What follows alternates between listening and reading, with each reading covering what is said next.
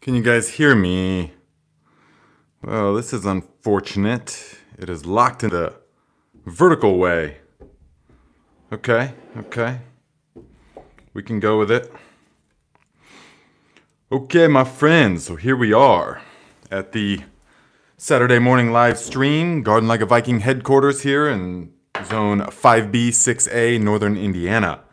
And we got all kinds of stuff to talk about today, because it is well on its way. The season is coming, and we're having a small break in the weather right now because it has been really rainy and foggy, which is a good thing. But right now it's a little bit sunny, even though it says on the weather forecast that it is currently fully clouded. But okay, so let me see where you guys are from. Say hello and wherever you're from. And yeah, this time we got locked on the vertical method of the screen, so we're just gonna have to roll with it. So let's see, let's go back up and see what you guys are saying. Let's see. Oh wow, you guys have been talking for a while. Okay, says Jerome says, greetings from Zone 5A, Wisconsin. Grateful for all you do and share with us. Thank you. You are very welcome, my friend. I'm glad that you are here. Marcel, good to see you again. He says, hello, my friend. Happy to be here on time. Yes, I think maybe I was 1 minute late today. Well, yeah, I know. Because the phone kept trying to make me tag some products. It wouldn't let me go live. And so I was like, what? So I had to figure out how to go around it. And then I turned it vertical, and now it's locked in the vertical position. But whatever. Gotta roll with it.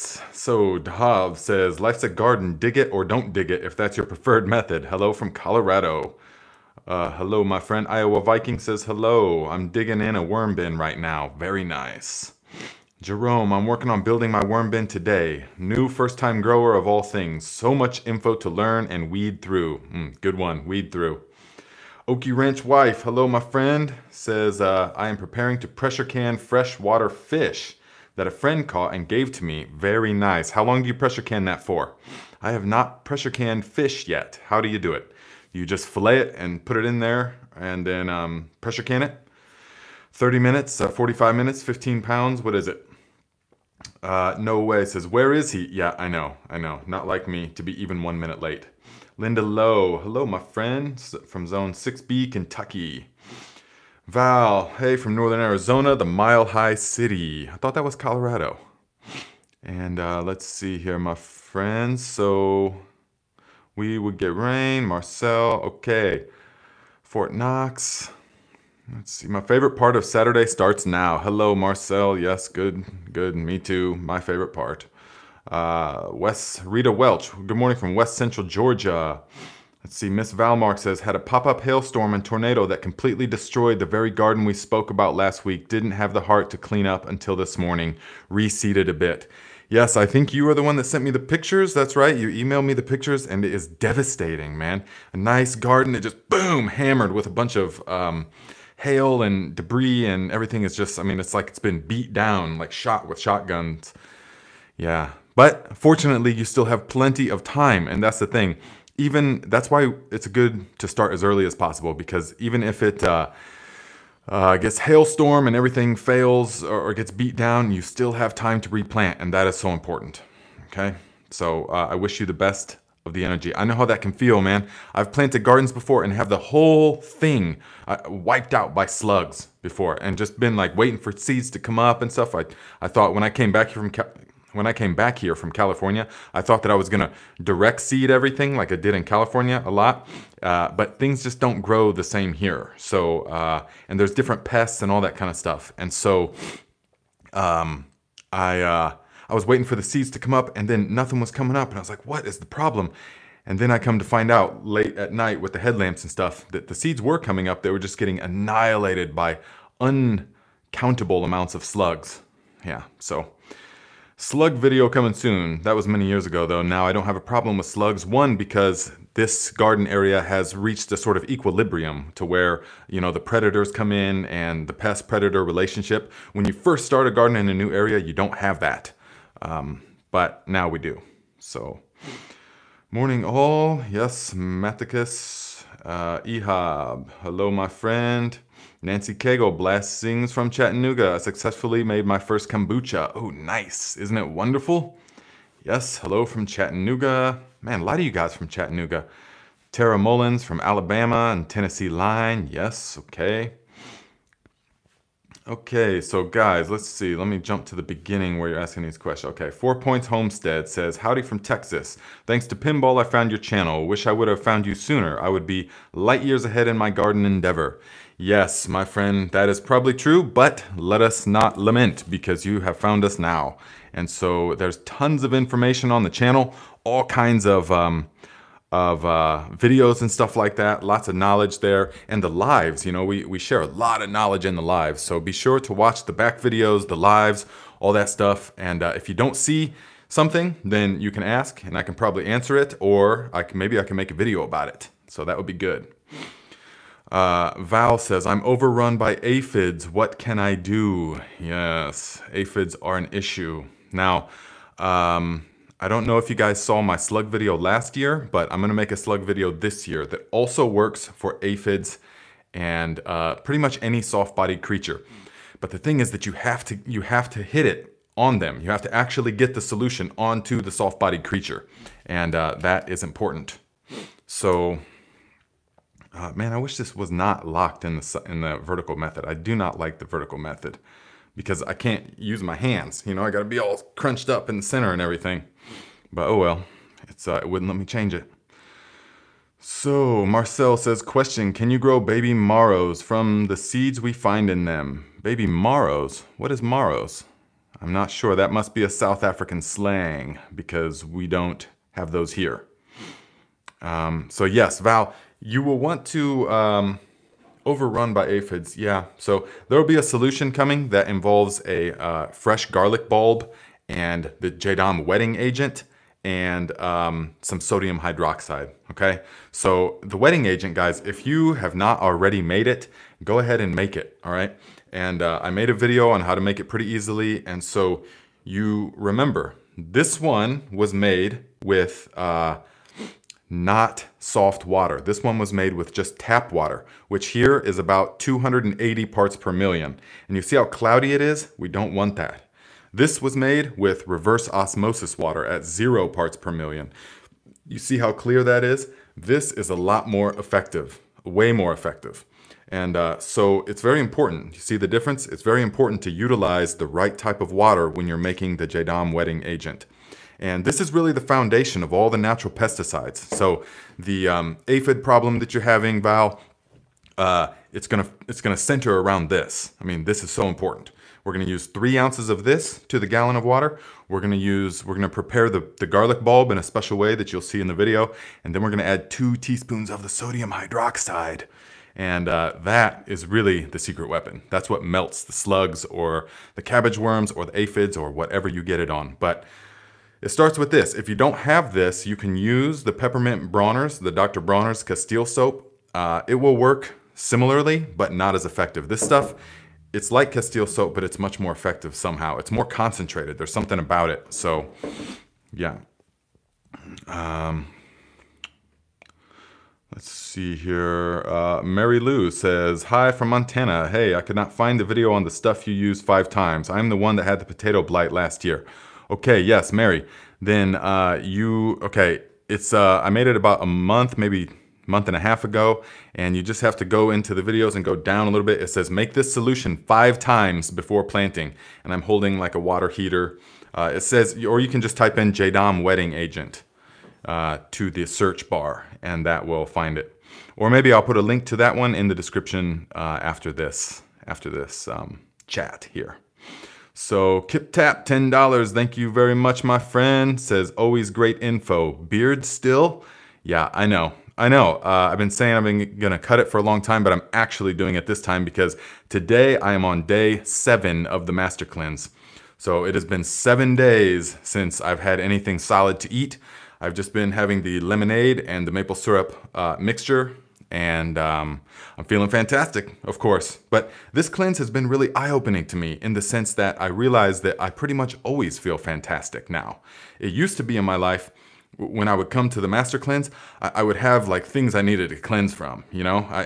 Because I lived a rather, somewhat toxic lifestyle in the years past. But then after this handful of years, and now the lifestyle that I live is just so clean. And so now I pretty much am just realizing that, man, I always feel crystal clear in the mind. I always feel energized and light and all of these things. So yeah, but it's still good to do a tune-up. It's definitely still good to do a tune-up. The cleanse always teaches you something.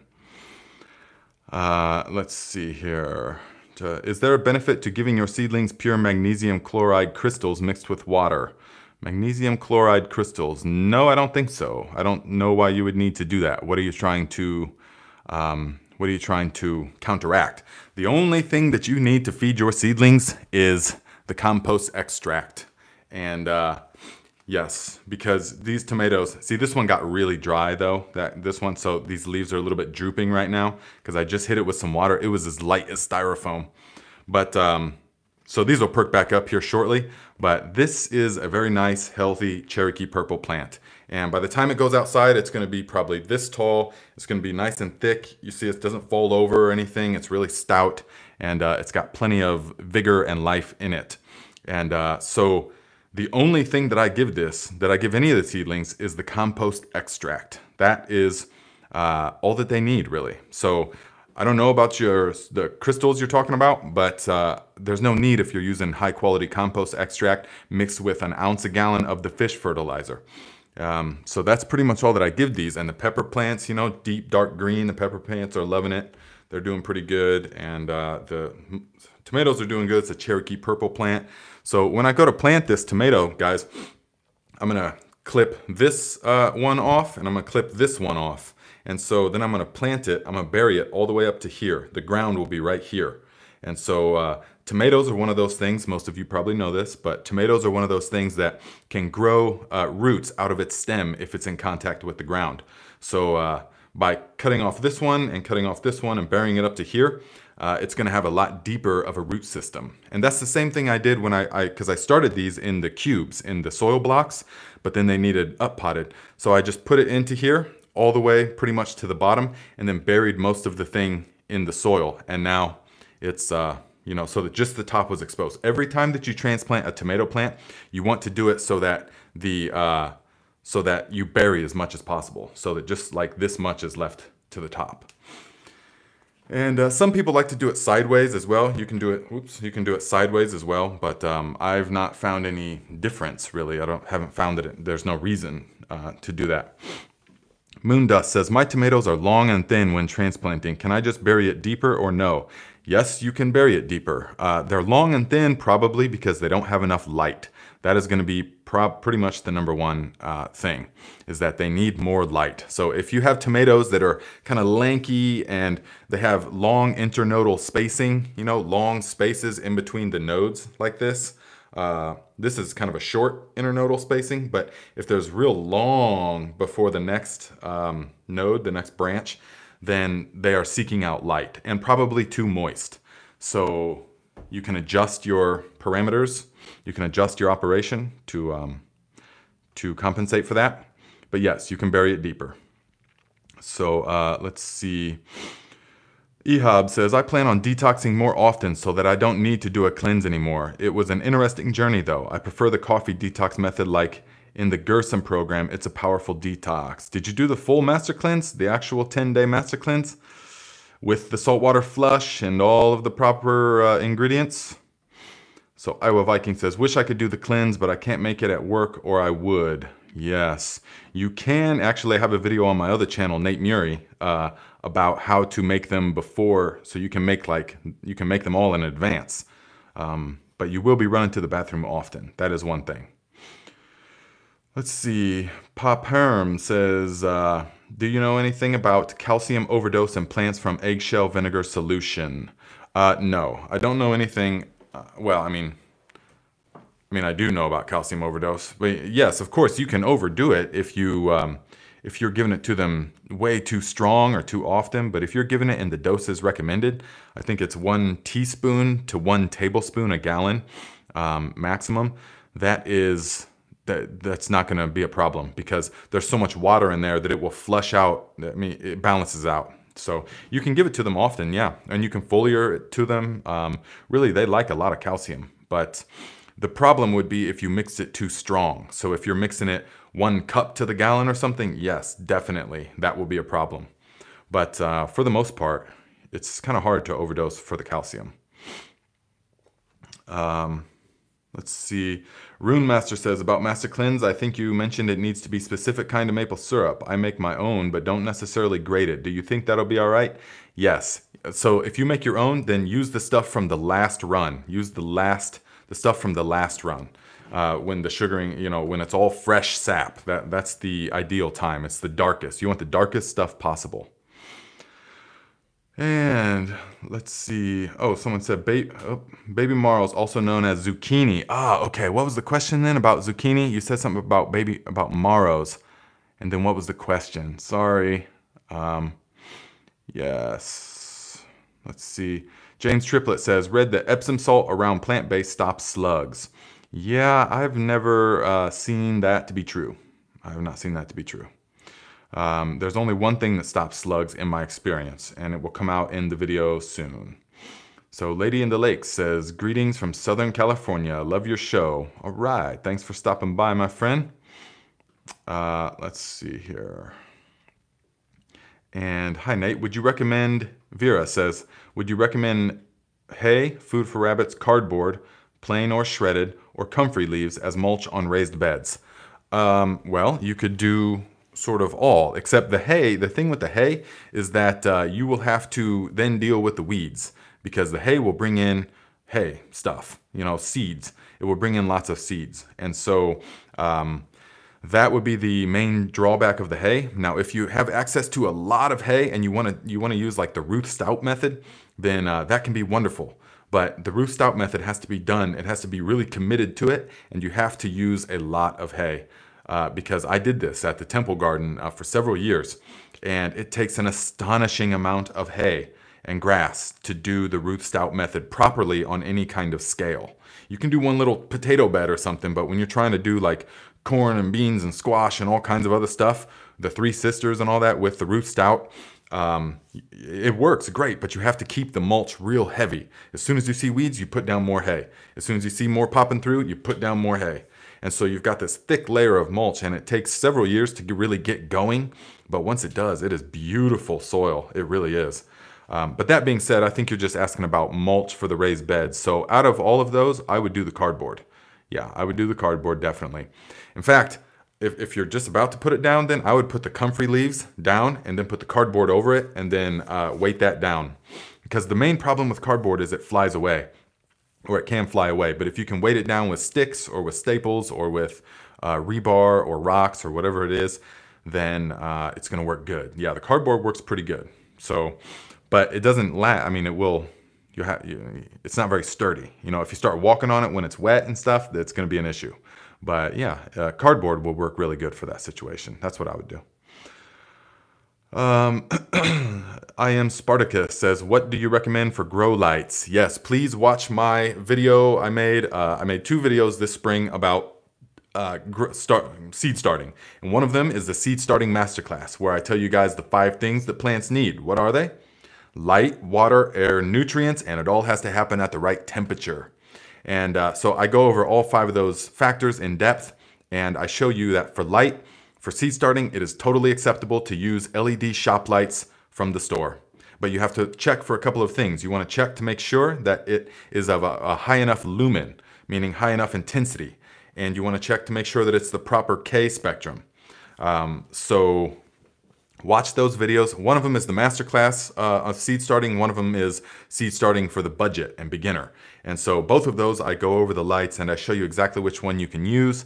But you just have to make sure that the K, you want the K to be about 4K and higher, okay?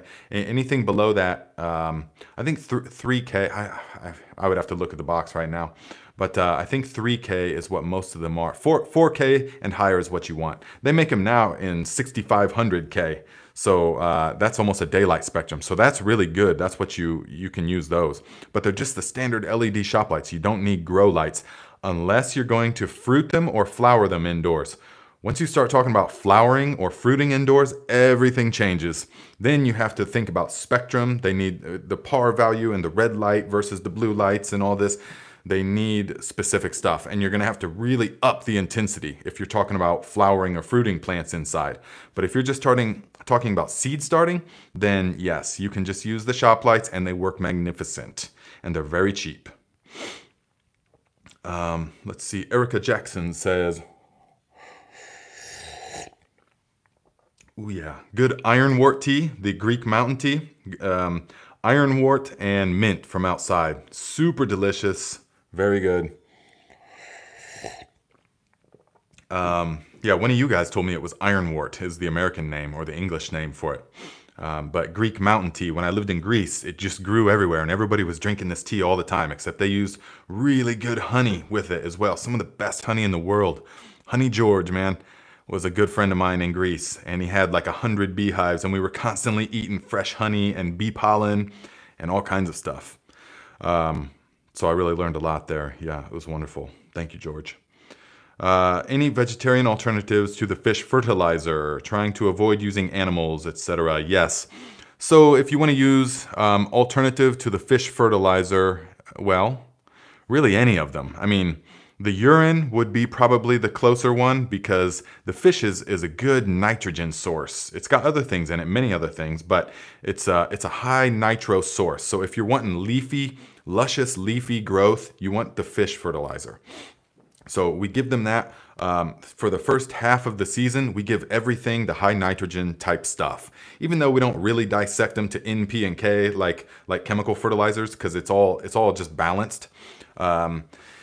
It still leans one way or the other. So for the first half of the season, we're using things like the urine and the fish fertilizer, and because we want to really get that leafy growth and that good infrastructure, even on things like tomatoes and cucumbers and squash.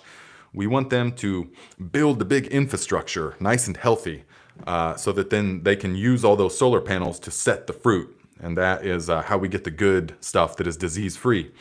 But so for the vegetarian alternative to the fish fertilizer, the closest thing would be pretty much just the urine with the grass, just the wild grass fertilizer or the crop residue fertilizer.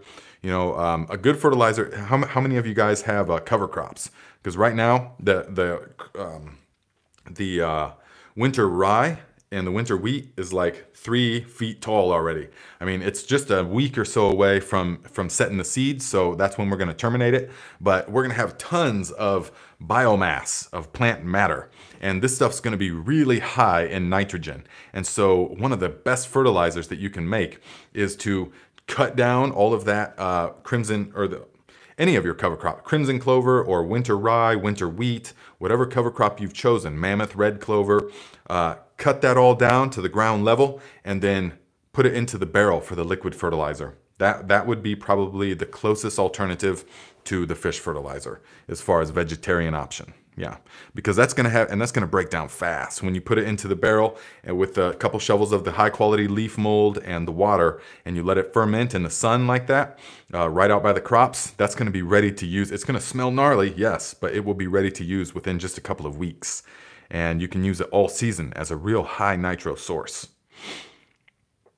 Let's see, what method used to sprout sunflower seeds for eating sprouts? To remove the shell. To remove the shell, yeah, well, you have to soak them first, definitely.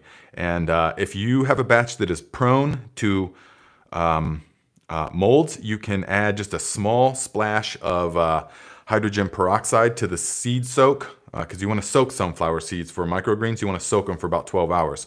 And you can add a splash of hydrogen peroxide or the labs. That will also help to keep the molds down. But then as they're growing, you have to keep them moist and you have to brush them every day. That's the number one thing, is that as they're growing, you have to brush them.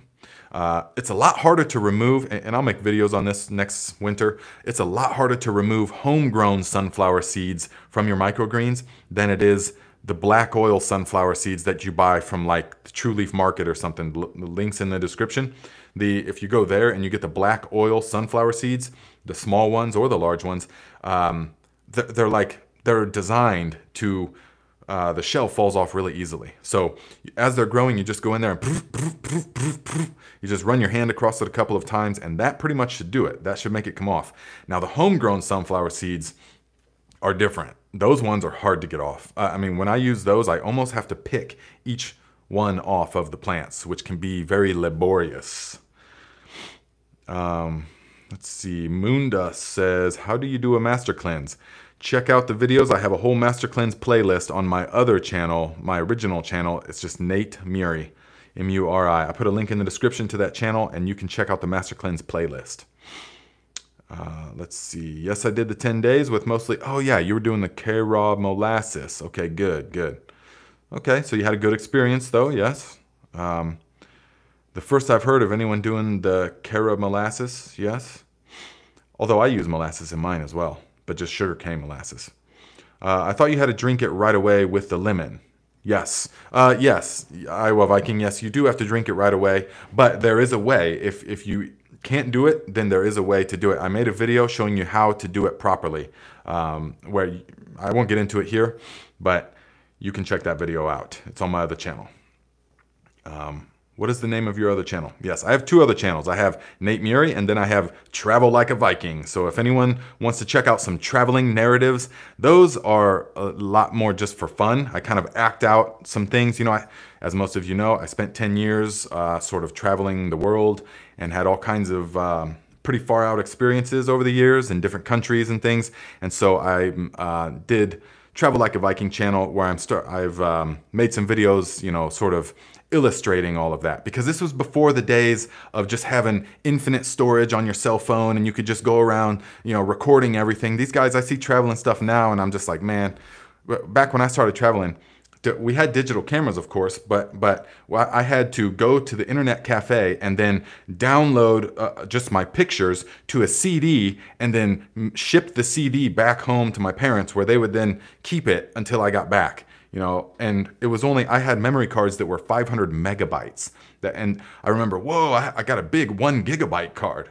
And that was like, whoa, big deal.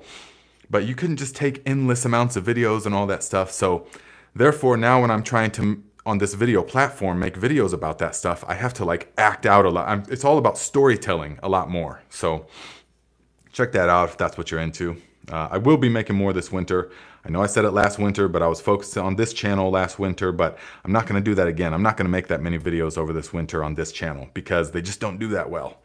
You know, people aren't talking about gardening and stuff. So let's see here. Frank says, Nate, can the eggshell vinegar solution be diluted and mixed in a health drink as a dietary supplement? Yes, I don't see why not. In fact, I have done that before. Yes, you can do that. Utilize apple cider vinegar. Then if you're going to make it, utilize the apple cider vinegar with the mother. And then, yeah, absolutely, you could use that then. And dilution rate, you know, start with a teaspoon. I mean, you just have to see what the taste is. But really, if you're hardcore, and some people typically already do a vinegar solution that as an internal cleanse and as a health tonic. So you can make that just with that vinegar instead. And that would just add a lot more calcium to the body. So yeah, because nothing really alters in the vinegar so much. I mean, it's still very much alive if you're using the apple cider vinegar. So you can use that as the health tonic. Let's see, Ms. P, good to see you here. Says, FYI, didn't get any notifications from YouTube. I have a phone alarm set, but you still want notifications sent. Maybe set up a pre-show notice or 15-minute intro that runs before you go live, as others do. Ooh, I never even thought of that. That's a good idea. I'll have to look into that. A pre-show notice or a 15-minute intro. What do you guys think about a 15-minute intro? So I would start it at 11:45. Is that right? Or I would start it at noon. Stone Creek says, hi, Nate. I'm mulching plants with year-old pine wood chips. Is that okay? Yes, not a problem. Have they started to break down? And so long as you just mulch around them, yes, not a problem. That is not going to steal nitrogen from the soil like people think it's going to. It doesn't actually happen that way. So as long as you don't mix the mulch into the soil where the roots are, everything will be fine. If you just use the wood chip mulch and put it on top, then you don't have to worry about that stealing nitro or anything. And then go ahead and apply, if you got the fish fertilizer or the urine or the grasses, any of the fertilizers from the channel that are high in nitrogen, go ahead and apply those right over the mulch. That's going to help really to make sure. Marcel says, can you grow the seeds you find them in, those tiny seeds, will they sprout? Oh yeah, definitely. But you have to, okay, if you have to, you're talking about zucchinis. In order to save seeds from a zucchini, you have to let it go all the way until it gets like enormous and it turns orange and sort of till it's fully ripe. That's when, because we actually, when we pick zucchini to eat, they are small. They're going to be small and immature. The seeds are going to be immature.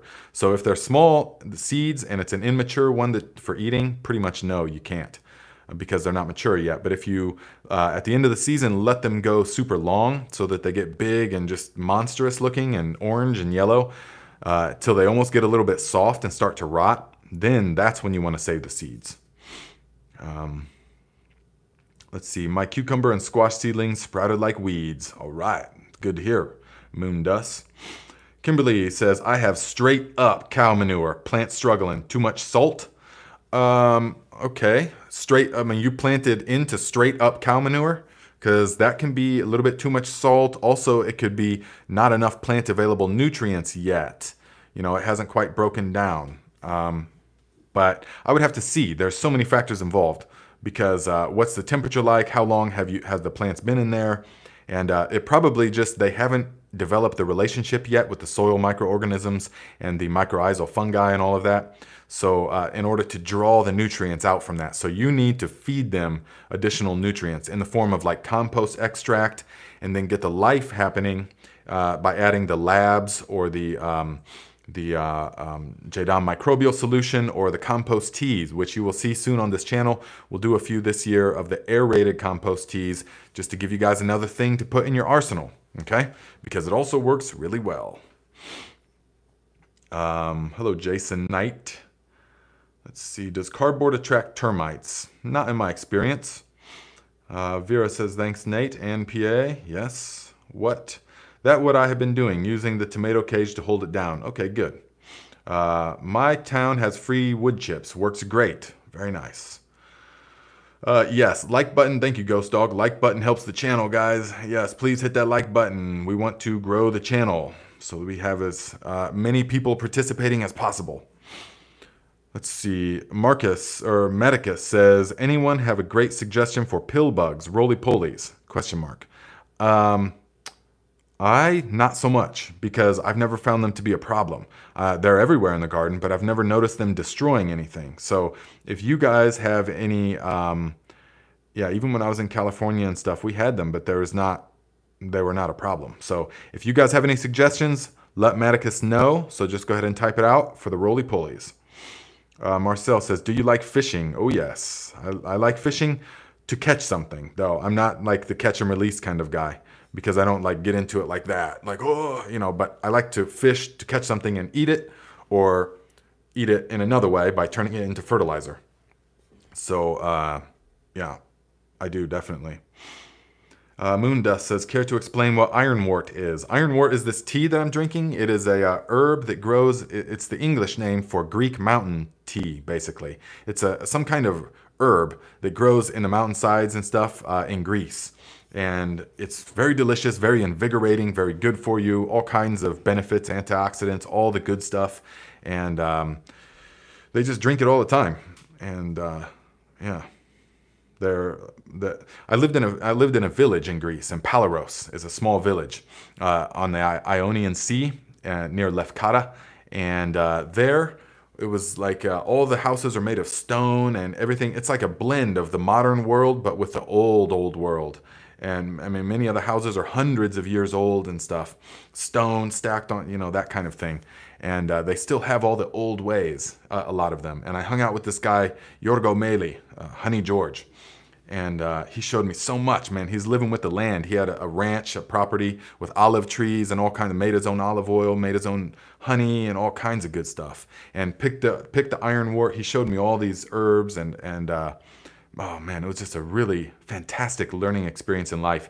You know, those experiences when you don't know while you're in it, but once you're out of it and looking back, it's just like it takes your breath away. It's like, man, that was just one of the most magnificent experiences of my life. You know, just the whole time period in life, learning and, you know, meeting people and sharing experiences and love. It was just awesome. So yeah, that's what ironwort is. to me. Maticus says, I'm hoping to successfully grow Greek mountain tea. Got a rocky pile I'm going to try growing it on. Yes, that should work. Pile of rocks. That's where I've seen it growing mostly. And can you add kitchen scraps and molasses to already brewing compost tea, or is that unneeded? So if you're already aerating it, no, you don't want to add the kitchen scraps or the molasses. Once you start the aeration process, that's it. It's 24 to 48 hours maximum.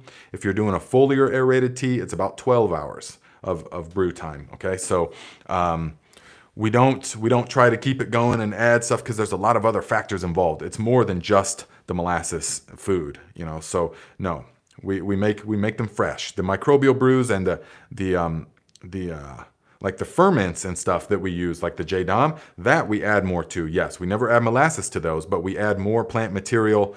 As we get it, we can put it in. It doesn't matter because that's an anaerobic fermentation that breaks down using a different method than the aerated compost teas. So Val says, going to try microbial solution this morning again. No luck the last 3 times, which is weird because it worked so well in the past. I think it's because it's too cool. It's too cool, or you got to try something. You got to check out your potato source, or you got to check out something like maybe your leaf mold has gone too dry, but I don't know. Yeah, there can be a lot of strange things that happen to it, but that's why a lot of you guys are going to like the aerated compost teas because it's a little bit different, a little bit easier. Ms. T, good to see you here. She says, greetings, Nate and wonderful mind likers. I'm late at work trying to sneak a peek. So glad to be in sync with my people. Peace and blessings. Yes, my friend. Positive energy and blessings to you as well. So Erica says, thanks so much. Yes, you're welcome. PA says, I just peed a 20-liter barrel full this week. Holy, yeah. Wow, nice. That means you're hydrated, man. Let's see. Mom General says, I read radishes help repel cucumber beetles when planted at the base of the plants. I'm going to try it. That's the first I've heard of that. I'm not sure about that, but maybe I should try that. Yes. Chick Eastwater says, I like roly-polies. They only eat dead wood, leaves, and plants. Dead leaves and plants. Excellent composters, very rare. They go for fresh plants. Right, that's my whole mentality as well. My experience is that they don't really, even if there's a bunch of them, I've never noticed them doing anything destructive in the garden. So, Kimberly says, how do I calm the cow manure down? Well, you hot compost it for one. You can do that, where you turn it and you'll put the cover over it, keep it moist and stuff. And that can work. If it heats up to the right temperature, that can work pretty good. It takes a couple of weeks. Or you can let it mellow out naturally. Or you can make a liquid fertilizer out of it. And that's a really good method because then you can use immediately the cow manure. But if you've already spread it all the way around, then there's not a whole lot you can do unless you can add the labs solution because that is going to help break it down and become plant available much quicker. So you can make the labs and apply that at 2 ounces per gallon of water, soak in the manure, and that's going to really help. Yes. You can also cover the cow manure with leaves, so that will keep it evenly moist, and that'll help to break down a lot faster. Let me see. Somebody, whoa, I'm way behind on the chat on the a sweeping page, $10. Thank you very much, my friend. Says, thank you for answering my Master Cleanse question on your other channel a few weeks ago. You're very welcome, my friend. Thank you for your presence here and there. Val, of course, thank you. $5. Says, thanks for sharing your knowledge, Nate. You are very welcome, my friend. Let's see here. Okay, so Linda says, thanks from South Carolina for helping me with my seedlings. Broccoli, rabe, and Tahitian squash coming up in one day in my soil blocks. You are amazing and we appreciate you so much. You're very welcome, my friend. Coming up in one day. That's incredible. So that's pretty cool. Then it must be nice and warm there. Tahitian melon squash, guys. If you are looking for a squash this year, everybody listen. If you are looking for a squash this year and you want something Jurassic and you want something that is going to produce huge amounts of food that is going to store all winter long, then get the Tahitian melon squash, because that is where, man, they grow. They can, if it's given, they're very hungry plants. So if you have like a pile of cow manure or a pile of horse manure, that's where you want to put the squash and the watermelons and things like that that are really hungry.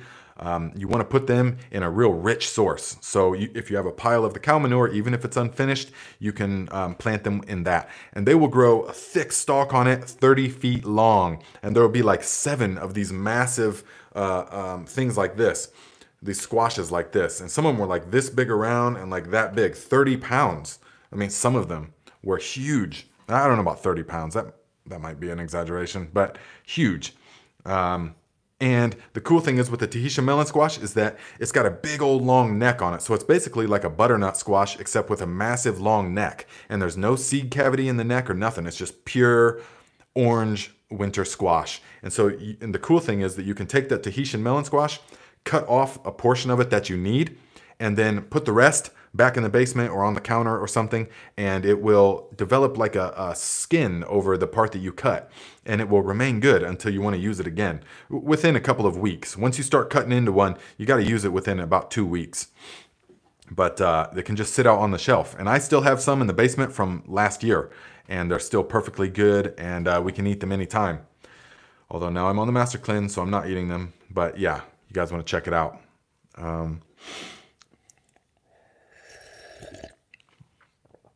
Okay, Tree Rogie says, what's the best flowers to plant around gardens? Well, that is going to depend on so many factors. I say if you have to I say the marigolds, because you can't beat their pest repellent properties. They have all kinds of pest repellent properties, and you can make a pesticide with them at the end of the year, and they're beautiful and they're low maintenance, and I just really like them. So I have marigolds all over the place. Also, the calendulas, those are very good at repelling pests and very easy to grow. In fact, they can self-seed. Calendulas can grow, flower, set seed, fall down, and grow and set flower again in the same year. It's crazy. They can do that, multiply like that in the same season. So yeah, you got to watch out for that. But they're beautiful flowers. And very good pest repellent capabilities. And you can make tea from the calendula. You can make tea from also from the marigold. So those are 2 really good ones. Probably my top 2 favorite as far as pest repellent qualities. And then the mints and stuff like that are really good. But they will spread wild all over the place, so you got to be careful. And I like the coxcomb as well. The Indiana giant coxcomb. If you watch my video, 7 pest repellent plants, I made it a long time ago, then I show you my favorite list of pest repellent plants and why. And then I show them to you, I think, in the garden. So yeah, check this out, guys. Look, this is the ginger. Yeah, this is why I must have been forced to put it in vertical mode so that I could show you the ginger. Look at how vigorous that is. So this is way longer. Last year it was only about this tall by this time. And so I don't know, I mean, the system was dialed in this year. But yeah, it's so we're gonna plant this out at the same time that we plant tomatoes and stuff like that. So we're gonna plant that stuff out at that time.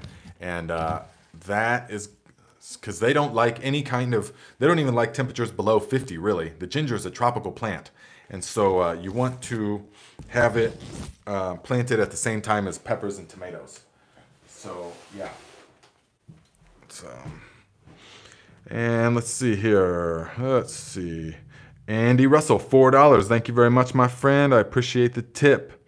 Kimberly Frine, $5. Thank you very much, my friend. And don't stress, Dave. Nate will see it. Ooh, see what? Let's see here. Dave, you're never going to see... Oh, I see your post that says you're never going to see my post. Well, you got to post it again, my friend. So, I mean, there's this boom, boom, boom. There's a bunch of these questions coming. So, you know, I get the ones I can. Rhonda says, aren't the Tahitian squash vine borer magnets? Aren't they used as a trap crop? I've never heard that. And in fact, they're one of the few that I never had the vine borers on. So I don't know where you have heard that, but that has not been my experience. Let's see here. Thanks for letting me know I'm in the right path. Yes, you're very welcome. Jason Knight says, I have to keep my chickens up, so I put pieces of plywood in the bird cage so I can loft it up and boom crickets and pill bugs along along with the occasional grass snake. Chickens eat them all. That's a very good idea, yes. Let's see. All I see from Dave is help, please. I don't even see the question.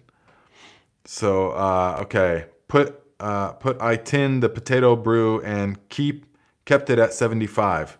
Not sure what the question is, Dave. So you will have to ask it again. Let's see here. Jenny Simon. Hello, my friend. She says, OMG, I'm late. I'm going to set an alarm. Every Saturday, 12 noon Eastern time. Is it every Saturday, same time? She says, yes. Yes, it is. No, it's not just whenever. Every Saturday, 12 noon Eastern time. That's New York time. Either way, it's totally fine. I was just going to plant some ginger I sprouted in water. Going to put it in soil now. Now's a good time for the ginger. Did you just see the ginger that I had out here? Because this stuff was totally crazy. And we don't trim the ginger. And so this is one thing that the ginger, every single plant, every bit of this plant has the ginger essential oil in it.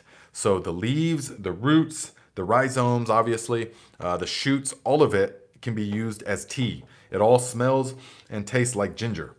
So all summer long, when it goes outside, it gets a lot more bushy and vigorous, and these leaves get a lot bigger. It's just totally outgrown its house right now. But yeah, that's what you want to do. So I want to take this opportunity to say thank you to a couple of people. Okay, so these are the people using the link in the description to make a donation to the PayPal account, which is wonderful because that, along with the super thanks and along with all of that, helps me to keep the channel Patreon free so that I'm not secluding the information, you know. So I would like to say thank you to Cynthia V, Tatiana M, Brenda M, Marie Brigitta, Marie Brigitta, Scott M, Marcus W, Paulina N, Shiona M, Il, E-I-E-L. How would you say that? Il R. Cool name. Joanne, of course, thank you. I hope that the job search is going well. If that's what you really want, you know, it's okay to not have a job for a while. Don't worry about it. Gloria P, Randall L, Gary S, Margaret H, Donald H, a name called Plum Smart. Thank you very much. Jason L, Mariana K, and Justin M. Thank you guys very much. You helped to keep the channel going, and I appreciate it all. So, let's see here. Ehab, Nate, I planted butternut squash last year. They just sit there doing nothing and keep losing lowermost leaves to diseases. Really? Well, aren't you in like Iran or Iraq, somewhere like that, where it would be really hot because they can't take just the blazing hot. So maybe that might you would have to grow them sort of in the cooler time period. I would have to see what your climate is like. But also, they're really hungry. They're hungry plants. And remember, guys, if a plant is healthy, then it can defend itself against pests or predators or any of that kind of stuff, for the most part. With exceptions, but for the most part, if you have a healthy plant, it can defend itself. And so how do you get a healthy plant? You have to make sure you have thriving soil. Everything begins and ends in the soil. And so if your soil is bursting with life and organic matter, with good nutrient cycling, then any plant that you put into it is going to do just fine. So let's see, Chris 1, finally I get to hear you live. Changed the way I garden and made me love it. Man, that is awesome. Thank you very much for sharing. And I'm glad that happened. So let's see, half bubble off plum. That's a funny name. Afternoon, everyone from Northeast Florida. Better late than never. That's right. So let's see, and attention. Jay Dixon, 236 people trying to get attention. Try using @GardenLikeAViking highlight at the beginning and state your question clearly. Ooh, very good. Yes. Jay, I think you're like a moderator on one of the other channels, aren't you? I think I saw you one time, maybe on Gardener Scott's channel. Is that right? If it's the same Jay Dixon, which I assume it is. But yes, that's a good idea, actually, to do like what Jay says here. Try using @GardenLikeAViking if you have a question. So, because there's a lot of people having sub conversations, which is totally cool. That's what it's all about, exchanging knowledge. But if you got a question for me, try doing that so that I can see it more. Because I still haven't seen Dave's question. So, Reed of Urantia, Brother Nate, what should I do to counteract the wood chips that got interspersed into the potato barrels of last year? Thanks. Okay, so you have wood chips in the actual soil. Is that what I'm hearing? You will need to, okay, real quick, I'm going to get to that. Okay, Dave has mold on his JMS. Okay, we'll talk about that in a moment. That's what Mom General says. Brother Nate, okay, so Reed says, wood chips interspersed into the soil, the potato grow bags. Okay, it's not the end of the world. So what you will have to do is you'll have to add some high nitrogen sources of stuff. Now, you will have to add, like, the fish fertilizer is going to be very effective. The urine, the grass JLF, I know I sound like a broken record, but these are the base of everything. And so if you add enough of the nitrogen source, then it's not going to be an issue because that wood chips can soak up some. See, in order to break down carbon, well, fungi break down carbon by themselves, slowly. They secrete enzymes that digest it and then slurp it back up, basically. But the bacteria, their engine, like the engine of decomposition, bacteria is the main decomposers that we want in the garden. Most vegetables prefer bacteria. And so bacteria decompose our stuff fastest. And so we want the bacteria to decompose those wood chips that are in the soil. And so the engine, the gasoline for the bacteria is nitrogen. So their food is nitrogen. So that's why people think it ties up nitrogen in the soil. And it does directly where it's in contact around the wood chip, yes. Because we're talking microscopic scales, guys. We're not talking like things that reach several feet into the soil and stuff like that. But that being said, if you add a nitrogen source, that is going to give the bacteria what they need so that it can really decompose that carbon in the wood faster and more efficiently so that you're not sitting there having those wood chips suck carbon sort of out of your soil. You'll notice that. I mean, I've done it many times in the past. I mean, I had it happen to me many times before I really got to understand this. And then the plants would just be yellow. They would just kind of be like, they would just stunt and they would not really grow well. You got to hit them with that nitro, okay? And you got to foliar with it as well. And okay, let me stop everything and go back to this question. Jay Dixon says, at Garden Like a Viking, Dave wrote, need help with JMS. Put in potato brew at 75F and it molds in 2 days. Okay, so what are you saying is mold? So there is no, okay, I know what you're talking about. It's like a slimy mold over the top of it, isn't it? And or it can get like a pink or a blue. That is some kind of it just happens sometimes, and that is some kind of an issue with either the leaf mold not being vigorous enough, alive enough, maybe it got too dry for too long, or maybe it came from an area that wasn't really bursting with life, or there was something wrong with the potato in some way, or the water. You didn't let it off gas enough. But whatever it is, it didn't take. So once you start seeing that after 2 days, you throw it out and start over. So this time crank up the thermostat. If it's at 75, if you're using a thermostat, crank it up to about 80. Just so that we can make sure, okay? Because everything happens slower. The lower the temperature, everything happens slower. But the higher the temperature, it happens a lot faster and with more vigor to it. So that is what I would recommend. You just have to throw it out and you have to start over. But check your leaf mold. And you have to make sure that it's coming from a really robust source, okay? Let's see here. And the Chuck Toop says, Garden Like a Viking. Nate, can I use weeds clean from beds in my grass JLF barrel? Absolutely, yes, you can use that in your JLF. Put them in there, no problem. Especially early spring weeds are full of nitrogen. So yes, you can put them in there. And I'm going to show you guys how to make some fermented plant juice, FPJ, pretty soon. And for that, we will need some weeds, some fast-growing weed tips. You will see. Chuck says, Nate, oh wait, no, I already read that. And Angie says, any suggestions for stink bugs on tomatoes? I get overrun. Northern Indiana here. Oh, I also am Northern Indiana. Stink bugs. I've never had an issue with that, but I would say to add the Jerusalem artichoke. If you watch the video about the how to make it from the Jerusalem artichoke, that is what I would recommend. Make it from that and use the JWA, and you could also use the other. It's multifaceted, so it's not like in chemical pesticides and stuff. You say, okay, use this, and it's gonna just wipe out everything. You know, like what is the I forget what some of the names even are. It's been so long since I've ever even used those, but yes, it's different than that. So we need to use multiple different approaches, multiple different formulas. So watch the video I made about the pepper and the garlic, and you can make that and have some of that. Okay, so you have a few jars of that. Put it in jars like this, and then you can make the mint and oregano one. Put it in some jars like this, and then you can use those together. And the Jerusalem artichoke one with a little bit of the wetting agent. And I know it sounds complicated, but it's not really. So you just make them, you just boil them, and you strain them out. Watch the videos.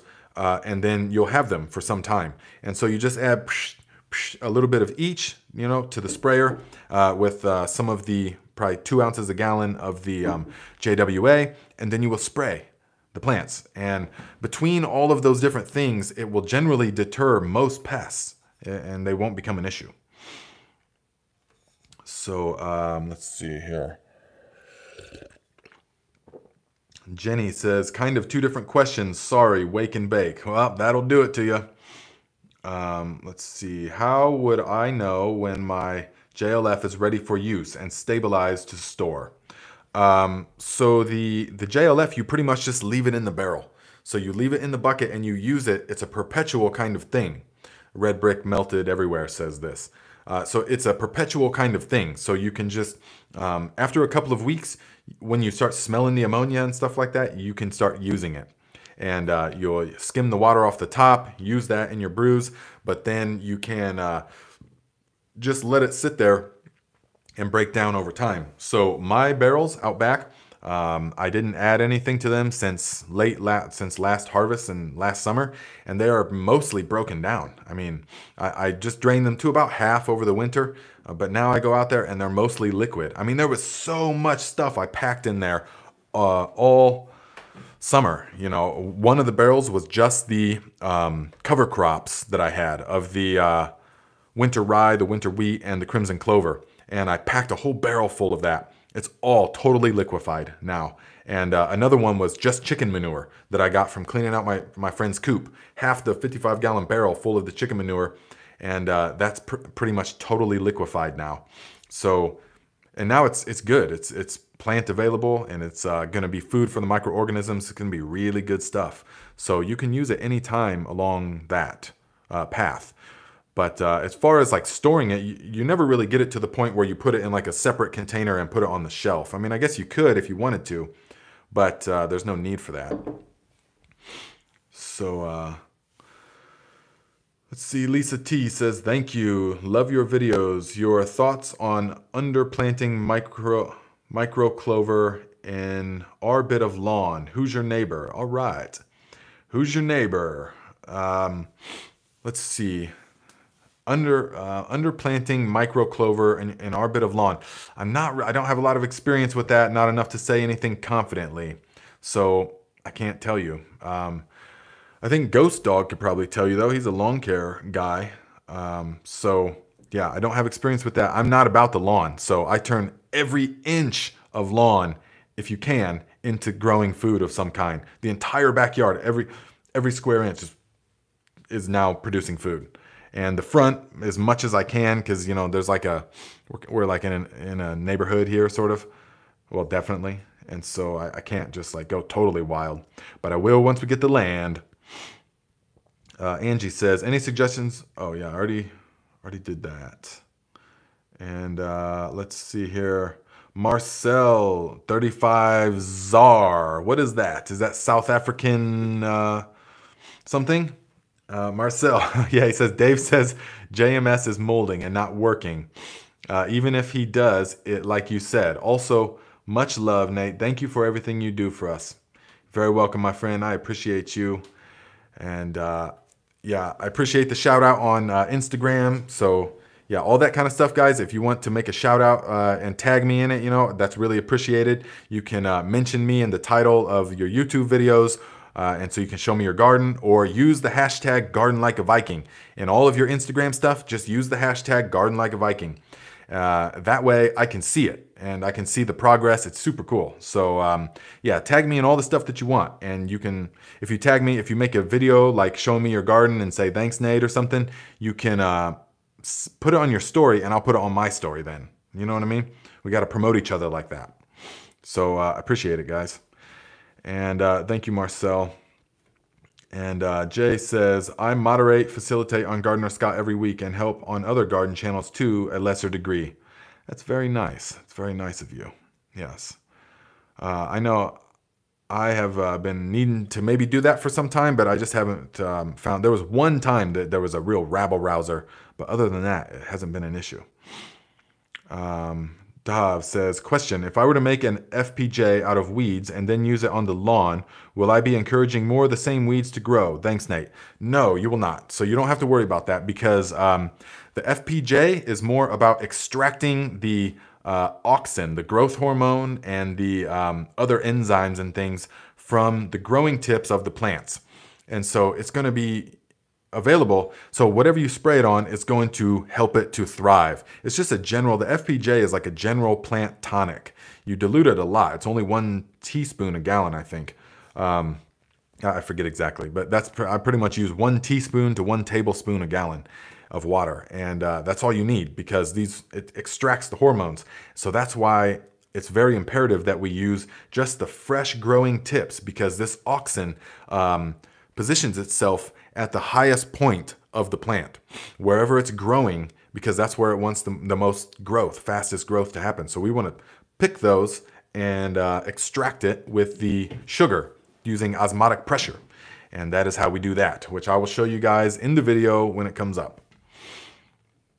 But to answer your question, no. Making it from weeds does not encourage more weeds, no.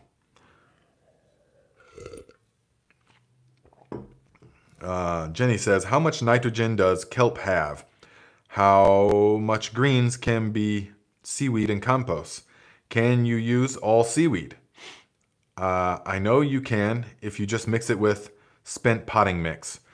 Kelp has a lot of good stuff. Kelp is wonderful. If you can get actual kelp, if you're blessed enough to live by the ocean like that, then yes, you can use that. You can ferment it in a barrel. Also, you can compost it. It has all kinds of micronutrients in it. So that's a really good fertilizer. And how much greens can be seaweed and compost? Pretty much you can use it as your greens if you want. You can use seaweed and leaves, or seaweed and straw, or seaweed and brown paper bags, or whatever the carbon source is. You can use that as your green, yes. Let's see here. And good morning. Love both of your live shows. Great to see your channels are growing. Thank you, Brian. Yes, he's talking about the live we do every Monday at 12 noon on my other channel, Nate Murray, where we talk about all different kinds of stuff. Some more positive energy. Wayfaring Farmer says, question, bro, have you taken a JMS bath yet? I have not. I haven't found a need to, because I'm already bursting with life and microorganisms. So haven't found a need to. Have you?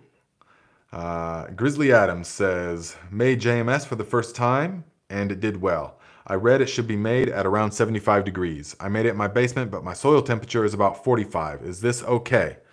Yeah, that's not going to be a problem because the microorganisms are still going to do their thing. So yeah, 75 degrees is about as low as you want to make it. It still works at 70 degrees, but it doesn't happen fast enough any lower than that. So yeah, that's going to be just fine. You apply it to the soil. Doesn't matter what the soil temperature is. What's going to stick is going to stick. So let's see here. I thought I hit the motherboard of ladybugs. Turns out they are Asian beetles. Ooh, yeah, I don't want those, huh? And let's see here. Now, happy day to all. What is JWA? Elena Saucier says that. And yes, JWA is this wetting agent. It's like a homemade Castile soap, and it's very powerful. It's like a pesticide in itself. It can dissolve all kinds of insects and deter insects, but also it can be a fertilizer. The microorganisms will convert this to a potassium fertilizer in a matter of days. So it's actually really good for everything. And it's the foundation of the JDOM pesticide, the natural pesticides. So,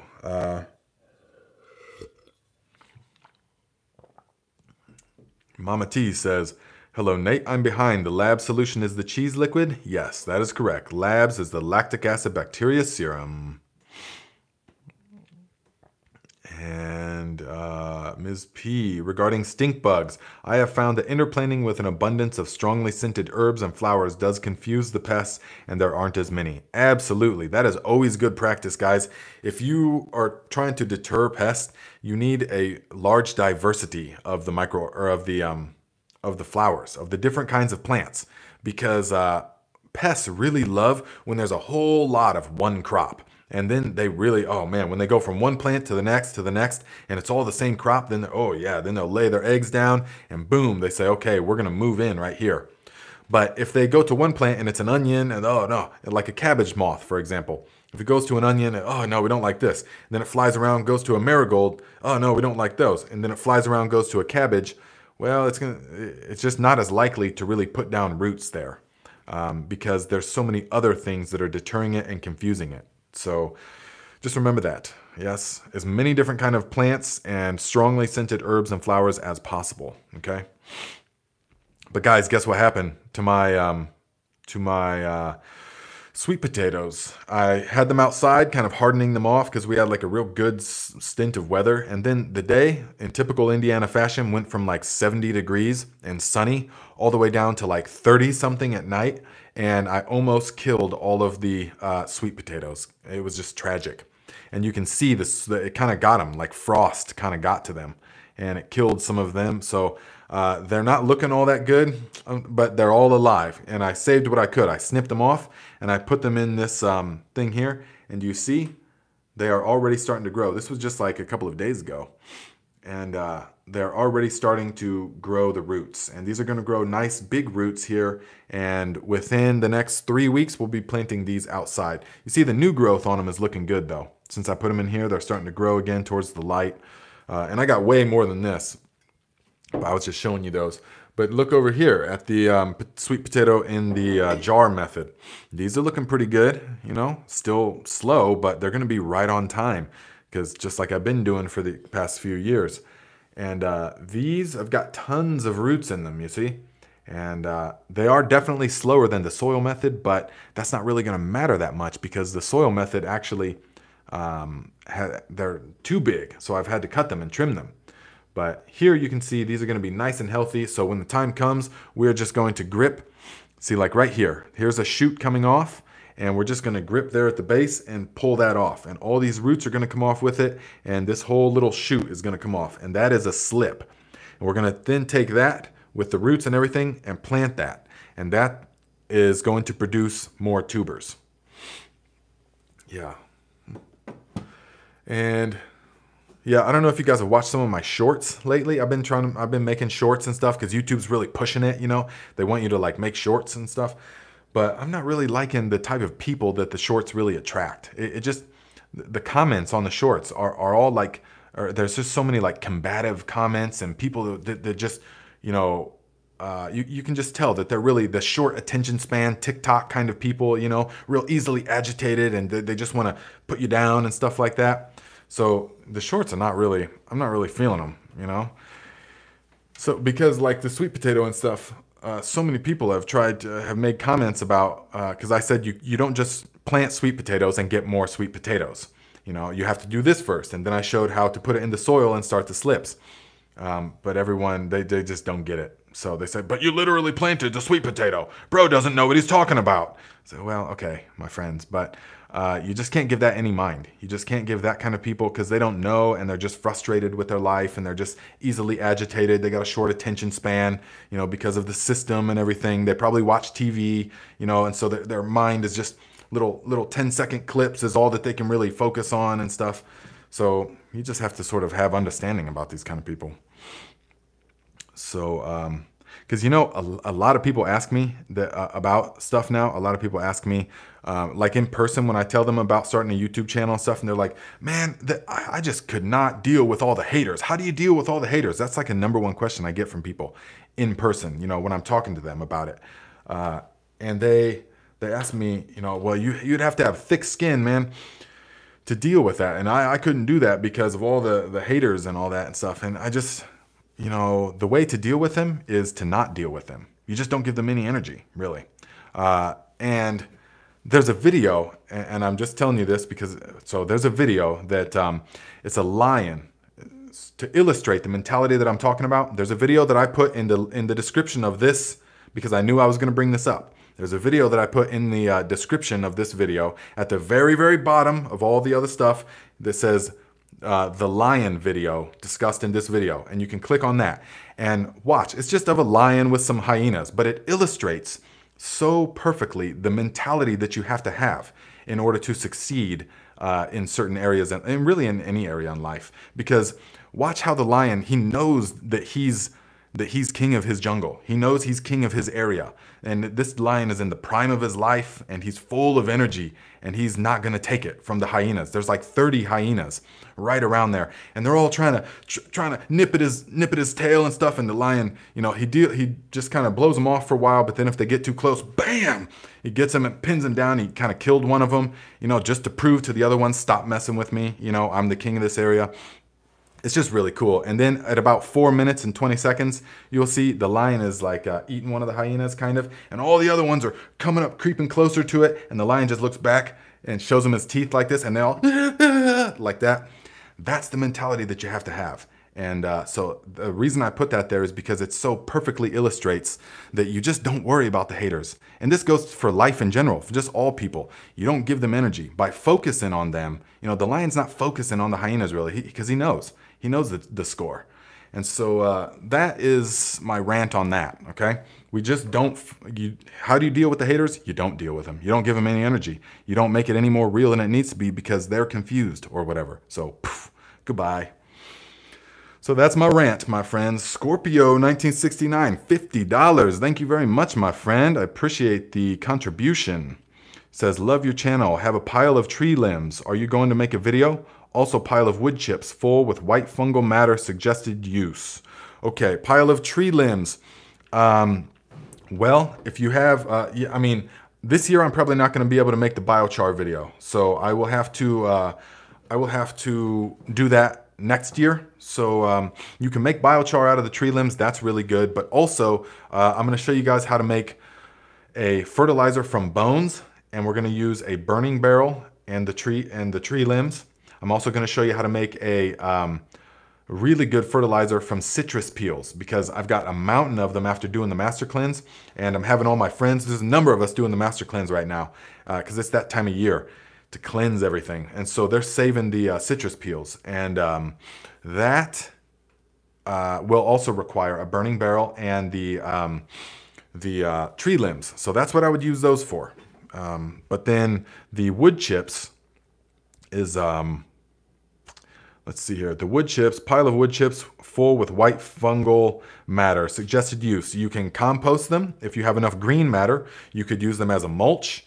But probably composting them would probably be the best. You know, if you have grass clippings, or if you have manure or any of that, high nitrogen source, you can mix with the wood chips. But if they've already got good colonization with the mycelium and stuff, use it, put it around your fruit trees. If you have fruit trees or nut trees or any kind of trees, guys, here's one of the #1 reasons that trees fail is because people will plant a tree like out in their manicured lawn, and it's just like a desert of life, of microorganisms. So one tree is like out here in a wasteland of just lawn, you know, properly like manicured lawn with, and it, so there's no relationship with the fungi, and it doesn't have the diversity of microorganisms it needs. And so what you do is every time you plant a tree, you put a ring of wood chip compost all the way around it, nice and thick. Not right up around the stem, the trunk, of course. Keep that away a bit. But all the way, at least as far out as the drip line of the tree. That's how much it wants. Because remember, the roots typically go out as far as the canopy of the tree. So you want to put that, and that's going to help them establish that good fungal dominance in the soil, the good relationship with the microorganisms. So yes, I hope that answered the question. Edelweiss, $10. Thank you very much, my friend. Says, thank you. UPS guy came by, was envious of my garden. I told him about Garden Like a Viking. All right. That's good to hear. And let's see here. Okay, at Garden Like a Viking, I am also considering urine in the garden. Yes, definitely. I am also considering urine in the garden. Definitely use urine in the garden. Now, yes, to answer you guys' questions, yes, you can use it fresh if you want, but it's not. It does something different. I forget the exact chemistry, what is exactly happening in the conversion of the ammonia to ammonium or the nitrates. I have to brush up a little bit, but there is a conversion, and you can see it. If you just take urine, say a gallon of it, and it's fresh, and it smells like urine, yes, but it's clear, sort of, there's not much of a darkness to it. Then you let the same urine set you just let it set. Then something happens and the smell completely changes. And then if you ferment that with the leaf mold, if you put it in with the leaf mold and stuff like you saw from the video, it totally transforms the whole thing so that it smells like something way, way stronger than just urine. And you smell it and it's really so potent. And that is why J-Dom recommends to ferment the urine for 6 months. Also, in organic certified farming, it's required that you ferment the urine for 6 months. And this is for all kinds of reasons, to break down things, toxic medications as well. A lot of this. So Sandy Nesta says, don't feed the beast. Yeah, that's exactly right. You just don't, because you don't have time for all of that. Busy girl. Good to see you here. She says, just ignore them, Nate. They will go away. Absolutely. I don't have any kind of, yeah, I know. Just ignore them. Unfortunately, it makes you a little bit more calloused up towards any comments, but I guess it's the nature of it.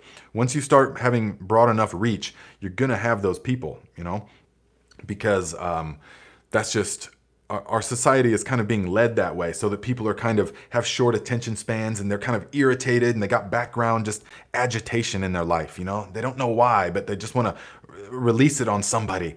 So I get all that, and so I have understanding with that. But at the same time, I'm not going to focus on that, because whatever you focus on becomes your reality. This is the kind of stuff we talk about on my other channel, on the live on Monday at 12 noon. We talk about this kind of stuff, that whatever you focus on becomes your reality. The law of confirmation, whatever the internal image is, eventually becomes the external experience. So, yes. So I'm not going to sit there and give that any attention, Let's see, the shorts. Yeah, oh man, I know. PA says, the lion doesn't lose sleep over the opinion of the sheep. Yeah, I love that quote. That's really good. Linda, you are a master lion. Thank you very much, my friend. I truly feel this way in spirit. Absolutely. So yeah, you guys watch that video and see if it doesn't do for you. I mean, it really illustrates perfectly. Let's see. Marcel says, send them haters to South Africa. I'll feed them to the gators. All right. I'll make a note of that. Let's see. Okie Ranch says, whoops, Garden Like a Viking. I made a comment about using the urine mix on crops, and boy, did a jackwagon attack me. Oh yeah. Oh, I know. Yeah, they definitely do. The people think that, because they sit behind their keyboard and they think that, it's just different. I've had people talk to me on the internet or speak to me or whatever in ways that nobody ever has in person. It's just different. This whole, we're in the digital age now, a digital age of no consequences and stuff. Nobody would ever speak to me like that in person. But over the, it's so weird. Yeah, but a lot of people just want to have something. They'll watch something and just think, okay, what can I disagree with? What can I disagree with? They'll watch it. Oh, there it is. Okay, so I can disagree with this. So, you know, it's all egoic stuff, you know. And let's see here. Chuck Toops, $5. Thank you very much, my friend. I think I missed one up here earlier. Wasn't there a Scorpio? Ms. P, $2. Thank you very much, my friend. Says, love to Nate and all the peeps helping each other. Yes, that is what it's all about. Let's see. Lisa T says, until we make JWA, do we use Bronner's? Just starting with my lovely brews. Yes, until you make JWA, use the peppermint Bronner's. Peppermint because we're doubling as a sort of pesticide deterrent as well. So yes. Let's see, Ursula, not the sweet potatoes. Oh, I know. Yeah, it was bad. I mean, they really got a hammering. But I should have known better. I just didn't think it was going to plummet to such cold degrees. But you can see the new growth. That's what's important. The new growth is still looking really good. So, and yeah, guys, the tomatoes, remember, tomatoes are doing really good. And when we go to plant these, we're going to cut them here and here, plant it up to here. And that will be in about 3 weeks from now. Mama T says, how do you seed ginger in water? I don't know. I don't know how you seed the ginger in water. I have not used that. But I definitely know that this method works, guys, because this method is got it growing off the chain. So watch my video on that. And we're just going to pull these out of here, and we're going to plant these into a grow bag. Now, ginger can take some shade, okay? Ginger does not need full sun. In fact, it like needs a bit of afternoon shade. One of the few plants that really needs the afternoon shade. Okay.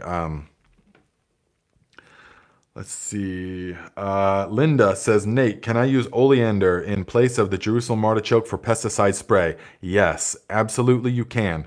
That is one of the certified effective plants from the JDOM system, which it is oleander and the Jerusalem artichoke and the Korean pasque flower are, and the red spider lily, I think as well, are the main ones. So yes.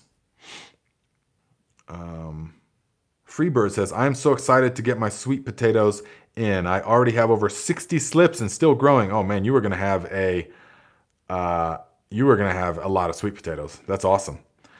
Marcel says, what is the hardest thing to grow, Sensei Nate? Well, let me see, Grasshopper.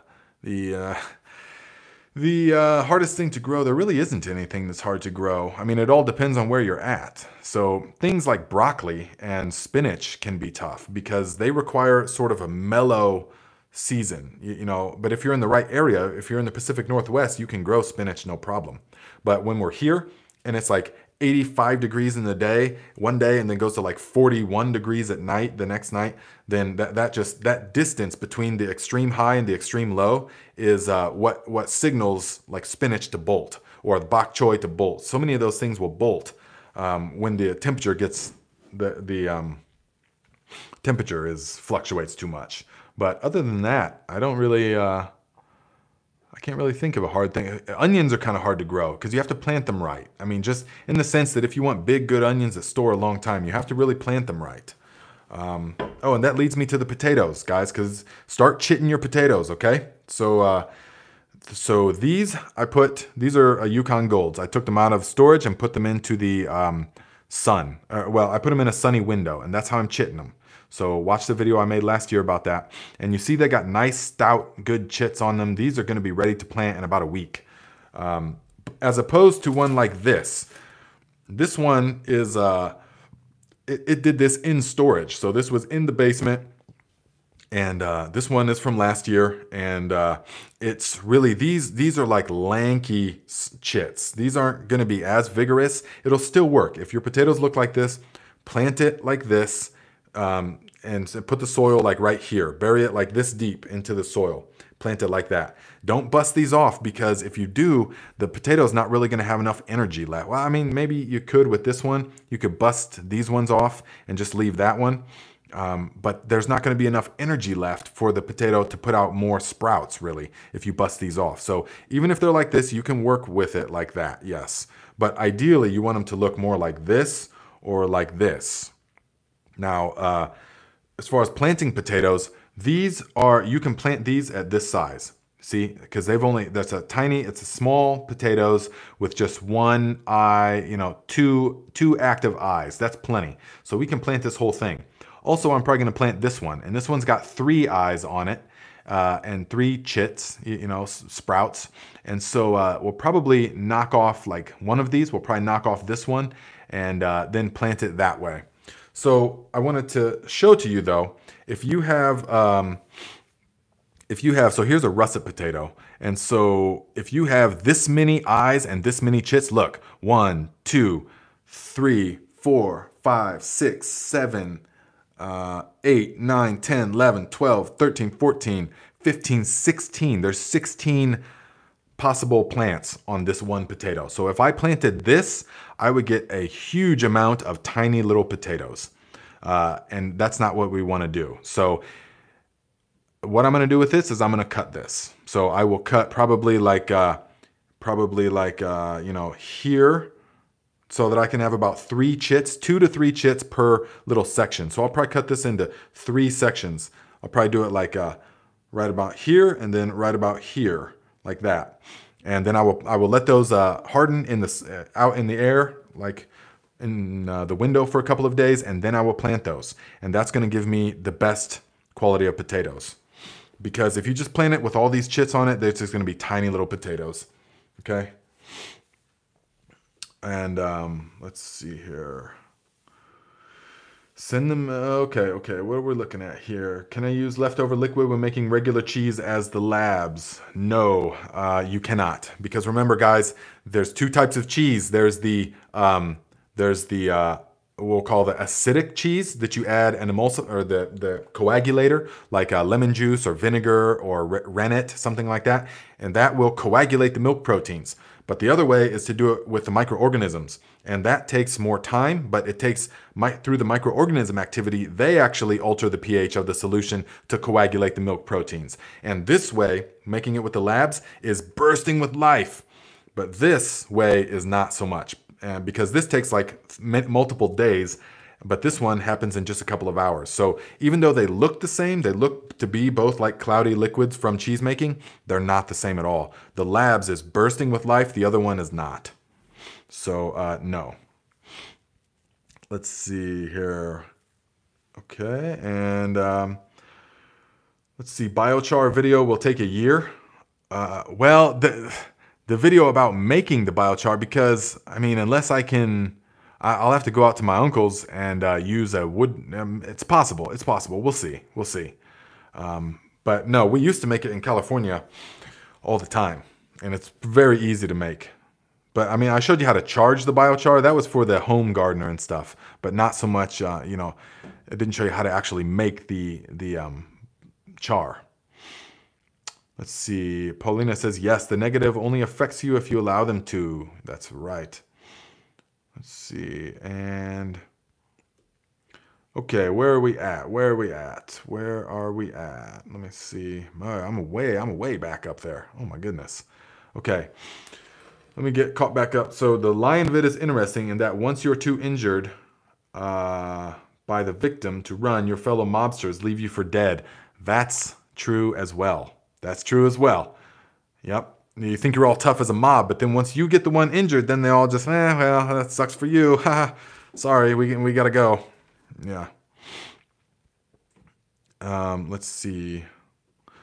Jennifer says, I spray whey from yogurt and kefir, diluted 1 cup to 1 gallon water to deodorize hen house walls and litter. Also, rabbit hutches weekly, also add to compost. Very good, yes. The whey from the yogurt and the kefir are going to be bursting with life. They're not going to be the same as the labs, but they are going to do some good stuff. So yeah, absolutely. Whey and yogurt kefir to deodorize, that's a very good use of it.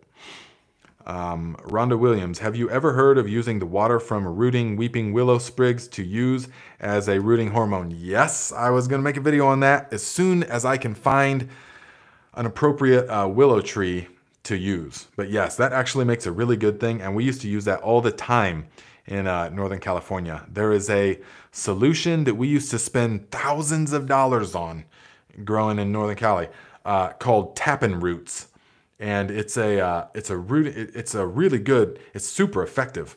But then I come to find out, I talked to one of the people that was in the know about making it, and I come to find out, he was like, man, actually, we just make it, it's a willow extract from the willow tree. And so then I learned how to make that, and we started using that instead. It's very effective and free instead of it was like $400 for the 5-gallon jug, and we would have to use one of those every week. I mean, it was just crazy. So much goes into that, man. And let's see.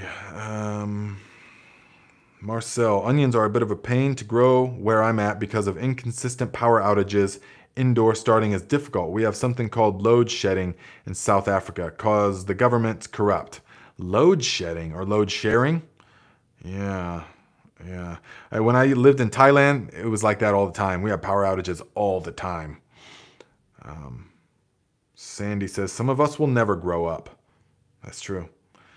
Let's see. Oh, no way says, you talking a lot of chit today. Good one, my friend. Yes, you already know I got them garden puns for days. So, but what matters is that you believe in yourself. My mom wrote me a card last year with all these garden puns on it. It was so funny. I couldn't even read it without just hysterically laughing. Okay, Mama T says, thank you for answering my question. I'm making a list of acronyms. Yeah, that's the thing. I should make an acronym video or something, an acronym chart, because really there's so many acronyms, yeah. And they're so close. JLF, JFPJ, JMS, JS, you know. But once you get the hang of it, then you know. And it's so much easier because you don't want to just keep saying JDOM sulfur, JDOM microorganism solution, you know. Let's see. Lisa says, can you share your wisdom on growing pumpkins? Much appreciated. Yes, actually, I want to make a video, and it's going to be very soon, on how to grow pumpkins, winter squash, and melons in a weed-free patch.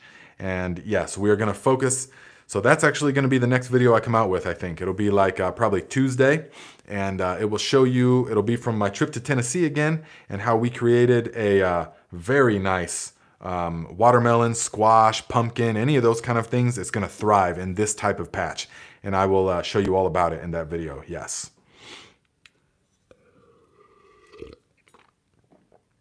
Megan says, doing the soil method, once you slip the sweet potatoes off and, once you slip the sweet potatoes off and put them in water, do you have to add any nutrients to the water? No, you don't.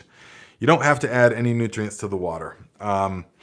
But for the most part, because it's so fast. I mean, these have only been in there like 2 days, and they're already sprouting roots. So, but they're on a heating mat, though, as well, most of the time. I mean, all the time. They're on a heating mat, so that's super important. Sweet potatoes love the heat. So they can take 80 and 90 degrees, no problem. So you want them, but they do not like it when it gets into the low or the mid 30s, obviously. So, yeah, that's what happened to mine. But they'll recover. Everything will be just fine. So let's see here. Let's see. Ehab says, I tried collecting wild asparagus seeds from the woods, but they won't sprout. Very interesting. I don't have experience with that. Ursula, we have willows in Lakeside Park. Oh, yeah. Okay. We got to make a trip there. Definitely. We got to take a couple of, well, yeah. I don't think they'll mind. So, Val, whoa, I use tap water to boil the potatoes for microbial solution. Did I mess up? It's possible. What kind of anywhere that you're using tap water, guys, remember the tap water is designed to kill microorganisms because they didn't want it growing.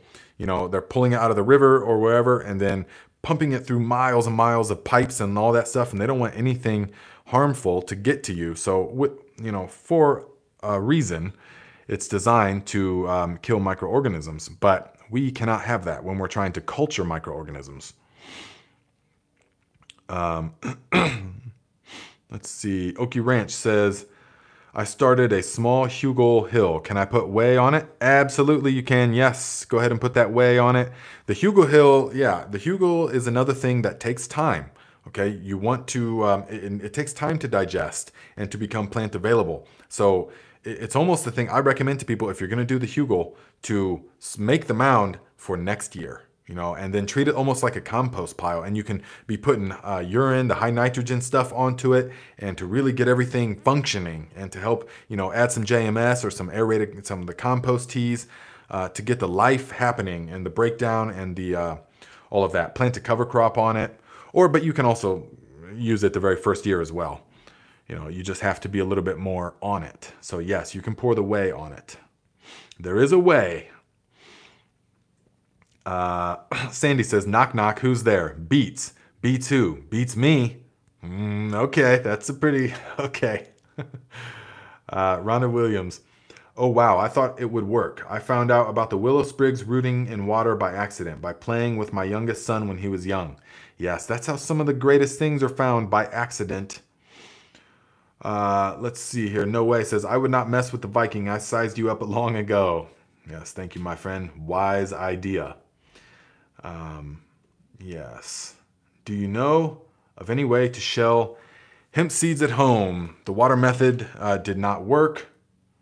Things randomly float or sink. I only know how to make hemp milk to extract it. I don't know how to do that. If anybody does have experience with that, you can let Ehab know. Let's see here. Yeah, and No Way says, I would not mess with the Viking. I sized you up a long time ago. That's just interesting because, in my younger years, I used to be so outwardly like, I just had a whole different fire within me. I had this whole like outward thing of where I had to it was just a lot more aggression in life and stuff. And then it's like I had these things to prove to people, but mostly to myself, looking back on it. And then I left traveling for 10 years, and these experiences in the world humbled me. Oh my, so humbled me until now. It's just that whole kind of energy. It's like it's still there if I ever need it. If the situation ever calls for it, okay, in a heartbeat, the animal can come back out in a heartbeat. But it's not like a burning inferno anymore. That part of it. It's more like a lion that's been tamed. I can keep it in a cage. You know what I mean? That kind of thing. I just feel it's so much more peace with that kind of control. But anyways, Jimmy Crack Corn, $5. Thank you very much, my friend. He says, Nate, do you make your own weed killer? Not really. If I have to, I will use vinegar. You can put vinegar on it in the blazing sun. That will kill any plant that you put on it. Just like white vinegar, pretty much just in a spray bottle, just spray it on it. When the sun is out and blazing, done. So you will see. Whoa, we're already at 97 minutes. This has been a good one, man. I've been enjoying this one. Okay, so Lisa T says, Nate, your energy lifts me up. Much appreciated, my friend. You are very welcome. Okay, guys, so we will be bringing this to a close pretty soon. If your onions are sprouting from last year, remember, you can plant them. So these are some of the New York earlies that they started sprouting. I mean, obviously, they need to go outside soon. And once they reach this stage, you can plant them, and they will set seeds. They will flower and set seeds this year. You then save them, and you use that as your onion seeds next year. So getting onion seeds is a 2-year process because they're biennials, meaning they bulb the first year, but then the second year they set seed and flower. So yeah, that's what I'm gonna do with those. And here's some catnip. You see, I got it and it's already rooting after just a few days, maybe like 1 week. The catnip. Shiva, she loves it. Yeah, I had to put it up here to keep it out of the way. So, okay, Marcel says, was a darn good live today. Thank you, Sensei. You are very welcome, my friend. I appreciate all you guys being here, man. This is awesome. And let's remember, every Saturday at 12 noon Eastern time, we are right here doing the same thing. So bring your questions. I'll give you the best of my knowledge and experience. And every Monday at 12 noon Eastern time, we do a live on my other channel, Nate Muri, M-U-R-I. I put a link in the description where we talk about some of the other things, the more mental and philosophical type things. So we talk about that kind of stuff, spiritual things. And check out my other channel, Travel Like a Viking, where so there's 25 episodes so far. Watch them all, get caught up in the story, because come fall time, I'm seriously going to hit it hard again and make some more episodes there. And Check out the Garden Like a Viking Instagram account where I put little updates about stuff in the story all the time, you know? So that is, because I'm finding it really useful. About things I don't want to make videos about, I'm posting reels, and in the Instagram story, I'm doing, it's always tips and tricks. There's always a purpose. Anything that I post on social media has a purpose to it. I don't just post because I mean, that's long gone, that kind of desire to do anything like that. So anything that I post has something, a meaning of some kind. So you can count on that, okay? And, okay, yes, Ghost Dog, glad you made it too. Yes, you have to make sure you let me know how that lawn solutions is working this year. And please like button. Yes, hit the like button. If you guys are after the fact, watching this after the fact, hit the like button. Also, let me know, how do the commercials show up for you guys afterwards if you're watching it after the fact? Because I go in and I go in and make sure, because if you just click monetize on it, then YouTube generates the commercials and it puts them like every minute and a half. Just boom, boom, boom. There's like 20 commercials throughout this hour and a half. And that's totally unacceptable for me. So I go in there and I delete all but like 6 of them, you know, because you want to keep it monetized. I mean, gotta make some kind of income with it. So, but let me know, is that, so you guys watching it after the fact, what are the commercials like? Because there should only be one like every 15 to 18 minutes. That's how I set it up. So, because that boom, boom, boom, boom, boom, boom, that makes it totally unwatchable.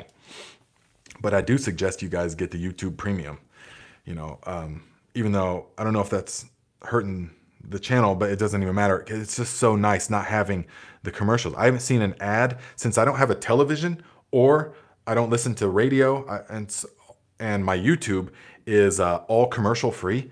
I haven't heard an ad in like a year and a half. I mean, it's so wonderful. It's so good for the landscape of the mind. So when I go to some place that has the television on, oh, it feels like an assault, you know, because the commercials are blah, blah, blah. Hey, come down to Grody Automotive and buy 4 tires and blah, blah, blah. You know, so we don't need none of that. Taida, $5. Thank you very much, my friend. She says, love your purposeful postings. Yes, thank you. Guys, check out her Instagram account. She does henna. Very beautiful, talented henna artist. RK, $3. Thank you very much, my friend. I appreciate you guys getting them tips in there right before the close, right before I close the case. Okay, my friends, I will see you next time.